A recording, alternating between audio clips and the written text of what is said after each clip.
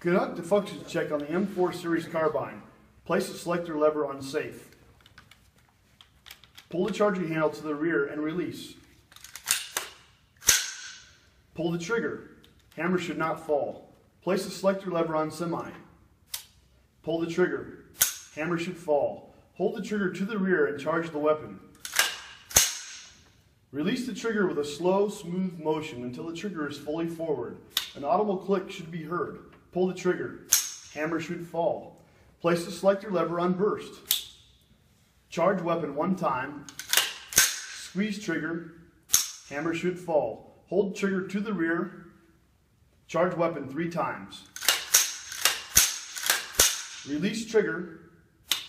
Squeeze trigger, and hammer should fall.